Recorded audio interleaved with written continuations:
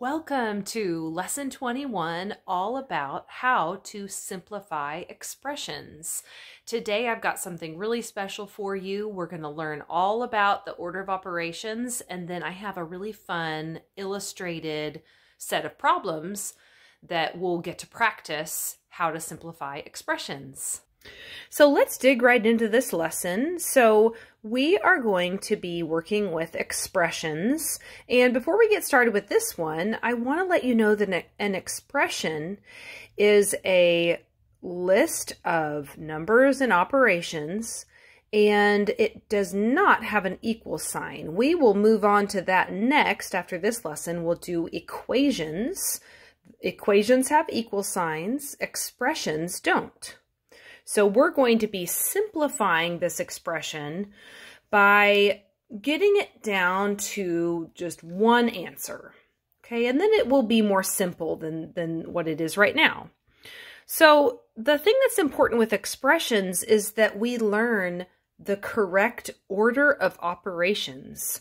So if one person starts over here with the subtraction, and then another person says, no, we're supposed to multiply first, then you would get two different answers.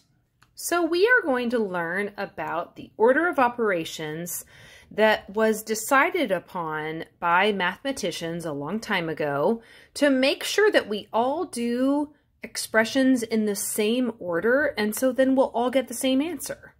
So I'll show you what that is. So this is just an easy way to remember the steps. If you'll say PEMDAS with me, PEMDAS, it tells you the steps in the right order. So we need to understand what they mean though. So the P stands for parentheses. Okay, so if you see numbers and operations inside of parentheses, you always do that first. Then the E stands for exponents. So if you see a number like this, with a little number to the corner there, that's called an exponent. You're going to see exponents next year in 6th grade, but I thought I'd go ahead and mention it so that you know that those would come next. In our example, of course, we don't have any, but you'll see that in the future. Okay, then the M stands for multiply, the D stands for divide, and these two go together. So I'm going to circle them together because sometimes you'll see multiply and divide in the same expression, and you get to do whichever one comes first, left to right. So if there was a multiply and divide in this one, you would just go with whichever one comes first. Okay, then you move on. Once you've done all the multiplying and dividing, then you move on to adding and subtracting. And those can be the same, where if add comes first, left to right, you can do that first. If subtract comes first, left to right, you can do that first. Okay, so now let's try this first example using the order of operations that I just taught you about. So I start with parentheses, and there are no parentheses in this expression. So I'm going to move on to, we know there's no exponents, any multiplying and dividing.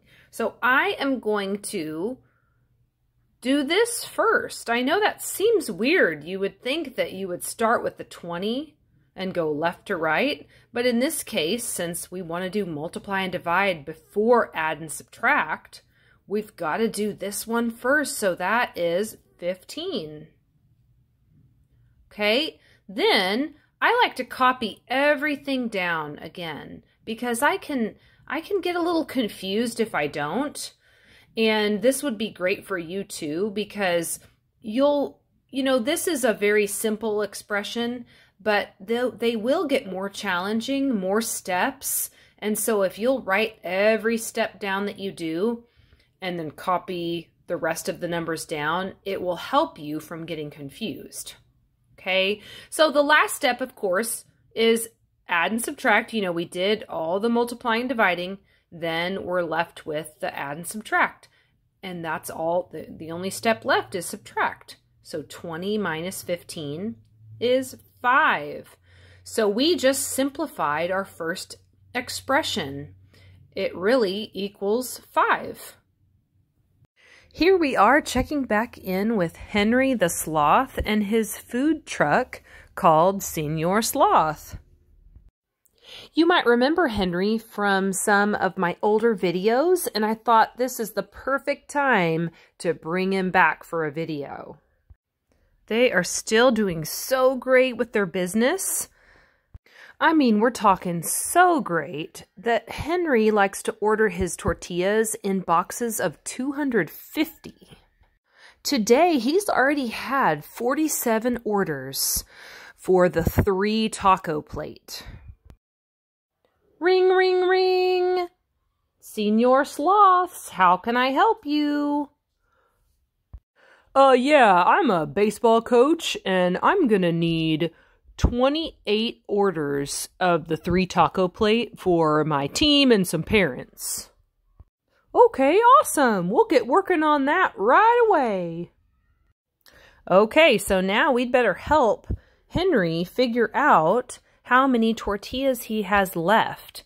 If he started with 250 and he already sold 47 orders of the 3 taco plate, and then he got an order for 28 orders of the 3 taco plate. After all that, how many tortillas does Henry have left? All right, so let's try out this expression that goes with the example. So I'm going to start with parentheses. Okay, so I'm going to be doing 28 times 3, and I'm also going to go ahead and do 47 times 3. So I can get both of those answers, and then I'll figure out the next step. So we have 28 times 3 is 84. 84 tortillas. Then we have 47 times 3. Ooh, 141 tortillas. And I'm going to erase my extra work down here so it's not in the way of the expression. Okay. And then I taught you earlier that it's always best to go ahead and copy down everything that we haven't done yet also, so I don't get mixed up. See, I'm copying down the operations and the brackets, so that way I know that my next step is adding these two.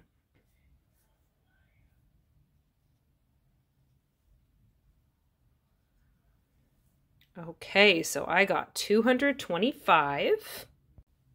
And now I just need to do 250 minus 225.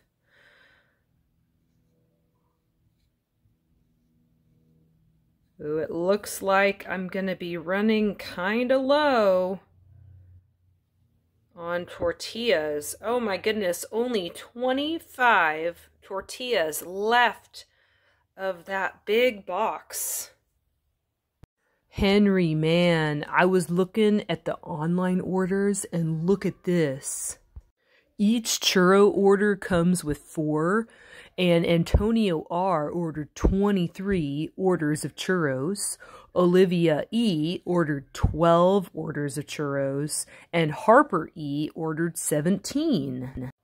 Maybe our friends here can help us figure out how many churros do we need to make. Okay, I think we can help him out. Let's pause the video and see if you can figure out if churros come in orders of 4. How many churros are they going to need for 23 orders, 12, and 17? Check your work with mine.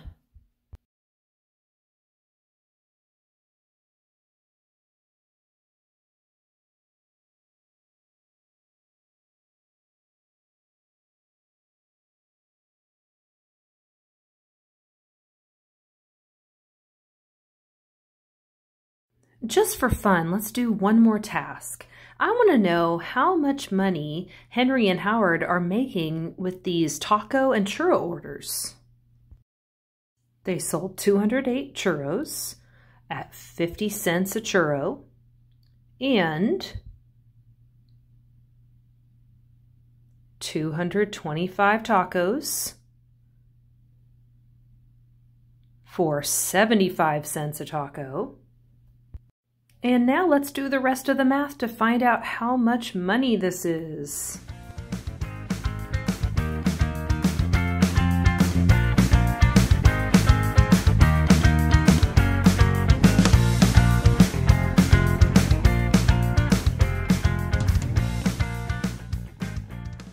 Way to go, Henry and Howard!